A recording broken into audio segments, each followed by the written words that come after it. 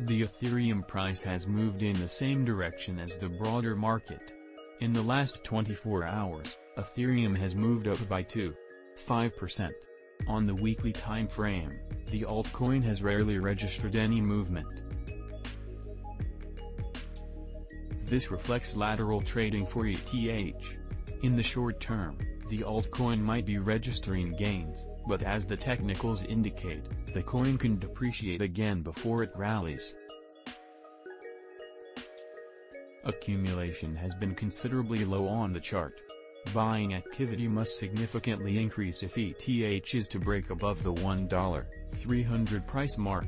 Even though ETH remained comfortably above the $1.220 price, buying strength has been weak on the daily chart.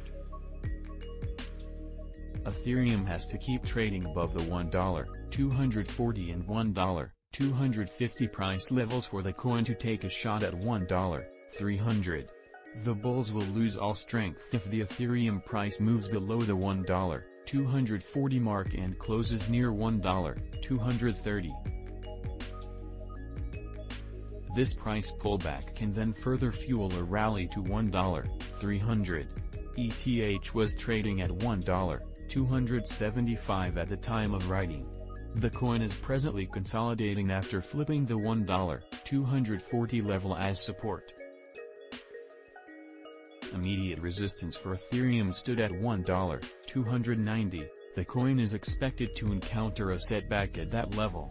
However, ETH must stay above $1.250 to avoid a significant loss of value. The bulls must keep defending the $1.250 level regarding the closest support line. The amount of Ethereum traded in the last session declined slightly, indicating a fall in the number of buyers in the market.